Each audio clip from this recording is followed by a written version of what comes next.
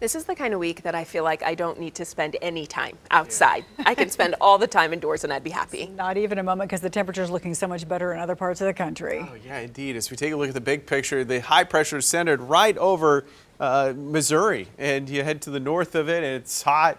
You find Twin Cities at 97, Omaha 97, and the southern periphery of it, it's still hot. Dallas at 101.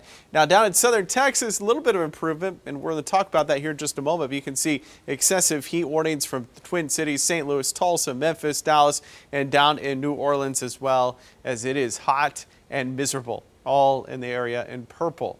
Now earlier we had a tropical storm, Harold, make landfall earlier.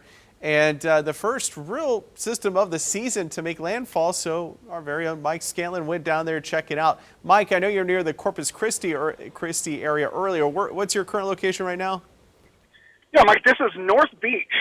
You're seeing North Beach right now. This is along the north side of, this is right where Corpus Christi Bay meets Highway 181 here. So the waves crashing in, we had quite a bit of rain and even some lightning earlier, some supercells coming ashore. Right now, just watching the onshore flow batter the coastline here, and high tide is at about 10:15 p.m. So hopefully it doesn't get any higher than this, because most of the North Beach area here is already swamped. And so I imagine flooding being the major concern right now. Have a lot of people kind of bunkered in and, kind of stayed away from this? There aren't many people here on the North Beach area.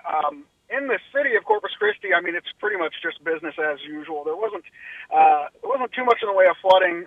There were a couple of squalls with some really significant wind gusts, but all in all, really, for this time of year, this is kind of a best case scenario here for Corpus Christi Metro. For sure, absolutely. All right, Mike, I appreciate it. A lot of vacationers still down that way, want to enjoy some nice weather. As we look at radar, we still have this band of precip coming to the Corpus Christi area, but once this moves further away from the area, then conditions will begin to improve all across southern Texas. Meanwhile, our area, we could see some scattered showers and thunderstorms enter the area this weekend, end of the weekend, into early next week, which could provide some relief from the heat. The 8 to 14 day outlook, which takes us the last weekend of August into early September, we're looking at temperatures still to be above normal, but nowhere near the heat that we're experiencing right now, because normal high is 92. And personally, I'll take 92 degrees any day compared to what we're dealing with right now. But look at the temperature dip down into the upper 80s by early next week. So the weekend, some changes beginning to take place. 101 on Saturday, 93 on Sunday. Chance for some thunderstorms early in the morning, and then again Sunday night and a Monday morning. And right now it's just hot, miserable.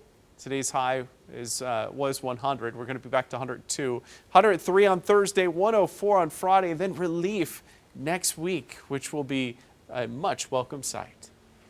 Now,